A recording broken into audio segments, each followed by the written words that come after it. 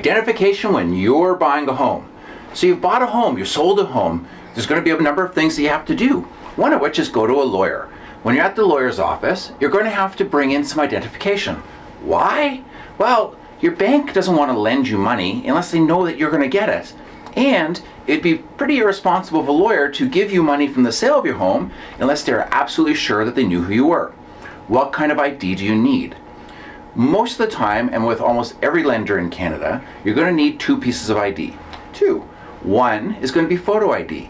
That's going to be a government issue type of identification, passport, a driver's license, a citizenship card, Canadian Institute for the Blind, that kind of identification. Costco cards or gym memberships, those are not going to work in these situations. Now you're also going to need a second piece of ID. The second piece of ID can be another of the photo IDs, so a passport and a driver's license, or it'll be something with a signature, or usually has a signature, and some of that will depend on your bank.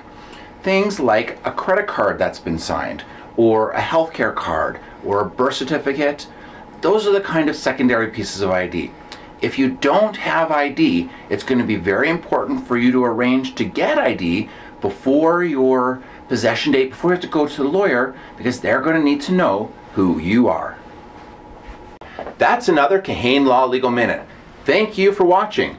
Don't forget, like our video, share our video, and don't forget to subscribe to our channel.